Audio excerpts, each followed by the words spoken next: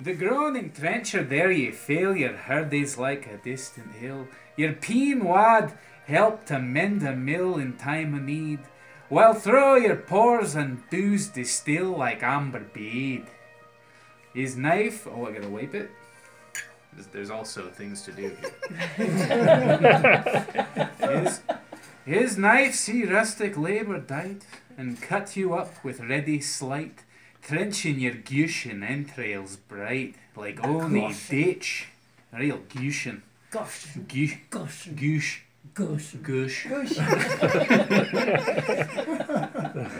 And then, oh, what a glorious sight! Warm, reeking, rich.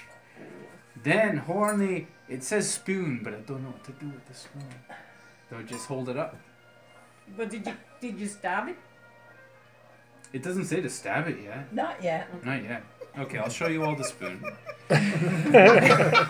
Spoon, check. Then horn for horn they strive in strife.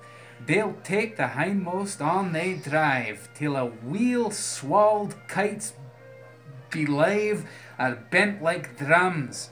Then old guideman might like to rive, bethank it hums. Is there that o'er his French ragout, or olio that wad stow a sow, or fricassee wad make her spew with perfect scorner? Ugh. Looks down with sneering scornful view on sick a dinner? Poor devil, see him hour in trash, as feckless as a withered rash. His spindle shank a guide whip lash his knave a net. Ugh. Through bloidy, hey, flood or failed to dash. Oh, how unfit! But mark the rustic haggis fed.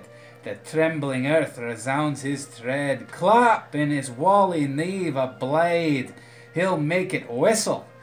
And legs and arms and heads will snade like taps o' thistle. Ye powers what make ye mankind your care, and dish 'em out your bill of fare. Old Scotland wants nae skinking ware than that jops and loggies. But if ye wish your grateful prayer, give her a haggis. Give Give her a haggis. Yeah. Stab it. Now I stab this guy. Yeah, haggis. Ah! Ocean entrails is my favourite part. No, he's dead. He's dead. And then the Selkirk Grace? Yes. Yes. Okay. Some hae meat and can I eat, and some what eat that want it. But we hae meat and we can eat, so let the Lord be thanked. Very good. Well done, Brian.